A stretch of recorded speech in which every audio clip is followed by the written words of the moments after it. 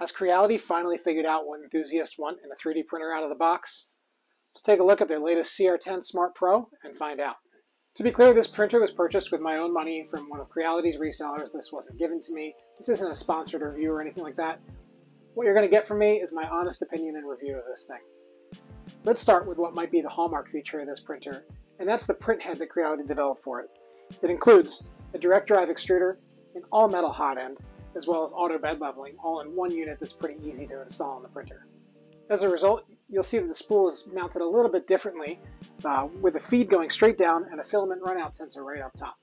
One of my favorite benefits of a direct drive extruder means no more dealing with the fittings for Bowden tubes. Bowden tubes on Creality printers have been a consumable for me, wearing away at their connection points and often being a place where filament can clog or bind up.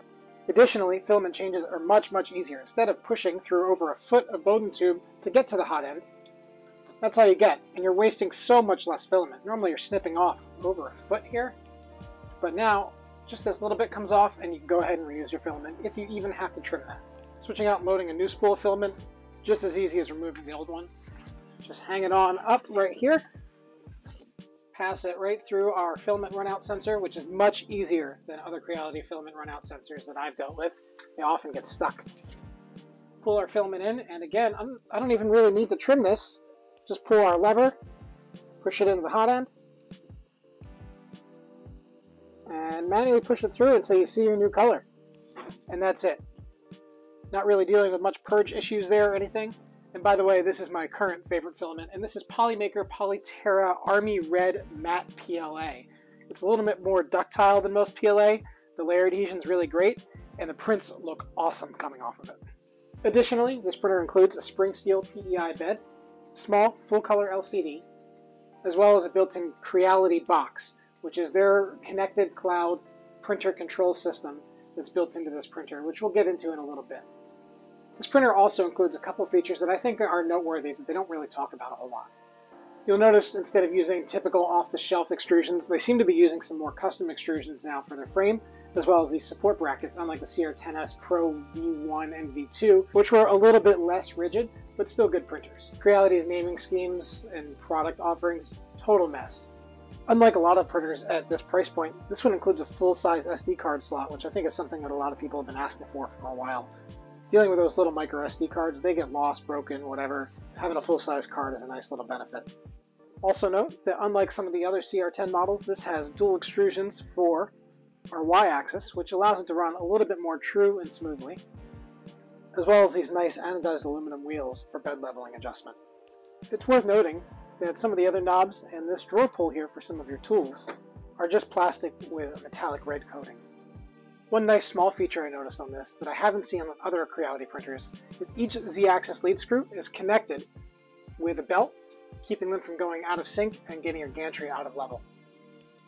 Creality seems to have stepped up their game for documentation as well, including a full color manual with your printer. Assembly is straightforward and not unlike most other Creality printers. You just need to install the gantry here with a total of 4 screws, 4 more for these rear supports, and 3 for the print head assembly. Additionally, you also need to tighten your belts, but they give you these nice thumb screws to tension them up with. Unfortunately, after assembly, we had some problems right away. The set screw that retains the heat break, as well as the 2 screws that hold the hot end in at the bottom, all became loose and fell out during one of my prints, causing the hot end to crash into the bed and scratch up the build plate. Fortunately, the entire print head assembly as well as the build plate are going to be replaced under warranty. Let's go ahead and remove this print so I can show you. One nice thing with a PEI bed, things are pretty easy to remove, though I find that I still need to use some glue stick every once in a while. You'll see that there's a few scratches on our bed, right along where our purge line is, as well as back here, and that's from that hot end crashing in and dragging right along the bed. In addition to tensioning your belts, and with the issues that I've had, checking to make sure that your hot end is all tightened up from the factory, be sure to tighten all of the V-wheels on the Y, X, and Z axis of your printer. The print quality has been exceptional since I got it dialed in. This is probably my favorite model that I've printed on it so far, and that's this Land Speeder kit card with lots of neat little details it assembles. And I'll link the Thingiverse file for this in the description below. This is printed at a 0.16 layer height, pretty low infill, and you'll notice I got a really great first layer except for a little bit of glue stick witness marks, but other than that, it looks great. this Mando's Naboo Starfighter printed out okay, and this is before I got the belts tensioned in just right, so you'll notice just a little bit of layer differences there. Not too bad, nothing too crazy there. Once I got it dialed in, this low poly chairminder came out great with minimal variance in our layer lines. I think one sign of a good printer, or at least a well-dialed one, is print at even its lowest quality setting is going to look pretty good because the layers are very consistent. We'll start on the bottom and we'll see that our first layer was very smooth and the textured PEI sheet gave it a nice little kind of finished texture there. I kind of like that. You notice the layers here are very, very consistent, and you can see how the light reflects off of them very consistently as well. And even inside, we don't see any stringing, pilling, or any kind of other print issues that would indicate a poorly set up printer. One quick note about this print bed is that it does require pretty even ambient temperature, which unfortunately, ideally, would mean putting an enclosure around this printer, but it's just a little too big for that. If the ambient air temperature is a little too cold, your parts are going to warp and sometimes come right off the bed in the middle of a print. So I've tried printing with brims and glue, and that doesn't really help it, but what really helped was just turning on a space heater down here and letting it run. It's expensive, it's not really ideal, but my prints are coming out great now. I expect in the warmer months that this is not going to be an issue. The integrated Creality Box feature gives you a sort of Octoprint-like access to your printer where you can upload G-code remotely, you can look at a camera remotely, you can control your printer remotely, but it's all through Creality's own app, which I don't think is that great. And I'll show you some captures here. It has some ads, it's not well laid out, and it just screams spyware. I don't know what's going on. I haven't done any Wireshark captures or anything like this, but I don't know that I really trust the traffic coming from this thing. Additionally, it also came with a webcam, which is hanging out right over here, and it's just a cheapy little sort of webcam that you can use. It connects directly to the side of the printer here, and you can monitor your prints remotely anywhere with an internet connection, which is really cool, but the camera itself is pretty low quality, and I don't know where to mount it. There's no good place for it. They give you this little cheapy, like, dollar store tripod, but it's just junk. Nobody wants that. I've tried to kind of clip this on up here, and it sort of stays, but it eventually falls down, and there's no good place to put the wire. So if I was Creality, I'd probably find a better way to mount this, or something built into the gantry that would hold it. I might try some VHB tape or something like that and see what I can do. Not really having a shop or content studio to work out of anymore, I've kind of set this up at home. And I'll be making some more videos and putting out some more content soon. I have what I think is a pretty cool project that I'm excited to share when it's ready to go in a couple weeks here.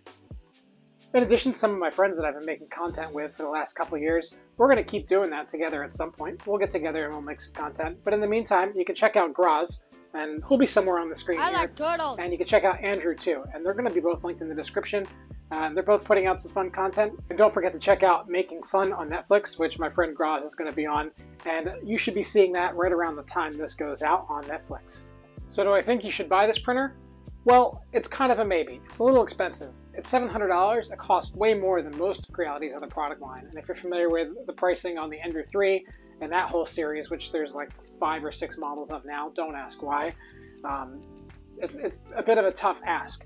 At $700, I think you get a lot of printer here, and you're getting more than you would get from any other company at that price. It's pretty hard to argue with. If you want to spend a little bit less, I recommend the Creality Ender 3 S1, which offers almost everything that this does without the spring steel PEI sheet. You get more of like a build tack surface that's magnetic there instead of the PEI. But otherwise, pretty much the same platform. Though it's been around for a little while, I think 3D printing for consumers is still an emerging technology. And if you're willing to do a little bit of tinkering, I think anybody can pick this up and do it. So let me know in the comments what printer you have or the one that you're going to consider buying, and let me know how it goes for you. Thanks for watching. Have a good one.